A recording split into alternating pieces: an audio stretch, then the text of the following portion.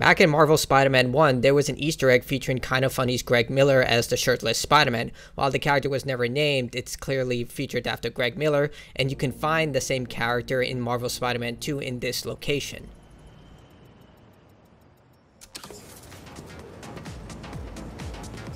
You heard of the Spectacular Spider-Man?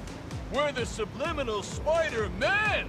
Because our dazzling displays of daring do can't be understood by the conscious mind. But you still get that we're Spider Bros!